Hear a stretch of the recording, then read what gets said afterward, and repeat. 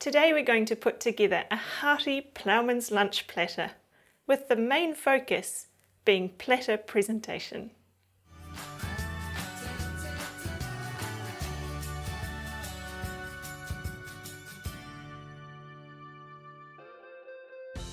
Hi, I'm Taryn. Welcome to my kitchen studio.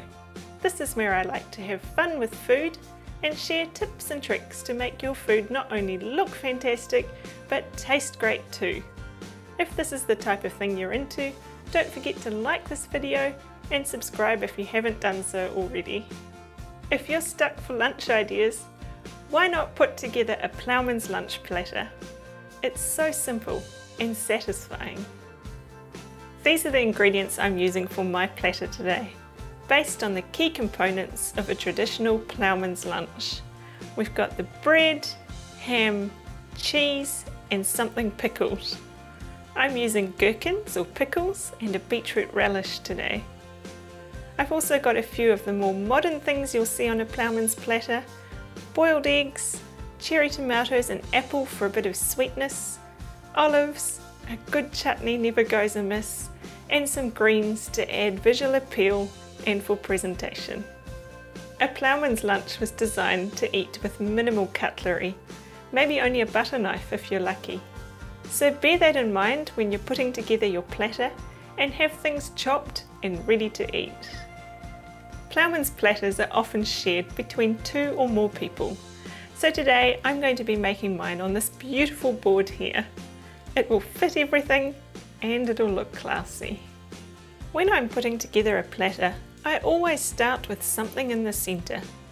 This is my base and everything else gets added around it. I'm going to put my chutney and relish bottles in the centre on this one. Traditionally you would just put a blob or two straight on the plate, but modern platters would keep these separate. I'll cut the bread into slices. Then I can fan them out on the plate, which looks nice and keeps in mind the limited cutlery available. Using a couple of different kinds of breads also adds to the variety and overall look of the plate. My meat components are ham and salami.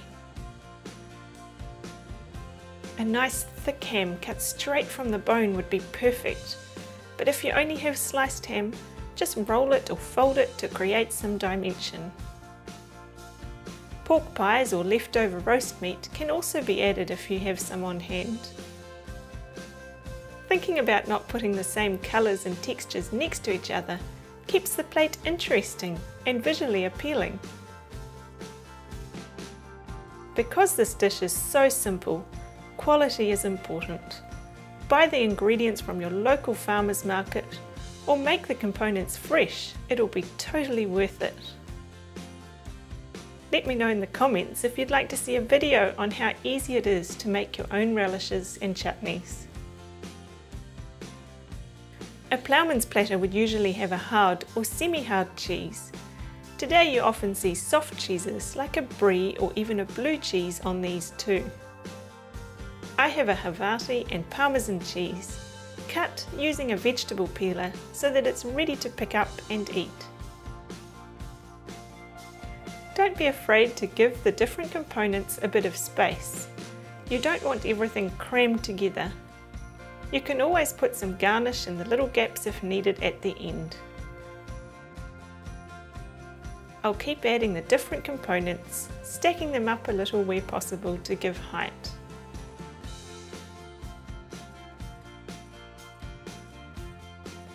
I'm going to slice the apple, making sure to leave behind the core for ease of eating without cutlery. It adds to the presentation of the dish to fan out or layer thinly sliced ingredients. Put them in a few different places across the platter so that everyone can reach them when sharing the plate. And lastly, add your garnishes.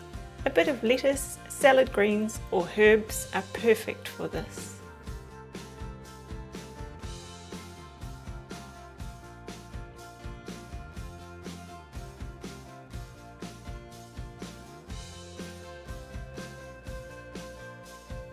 Here's our finished platter.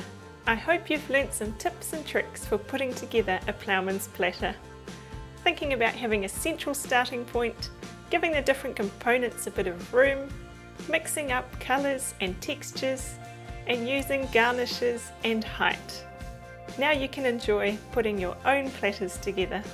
If this is the kind of thing you're into, don't forget to like this video and subscribe if you haven't done so already.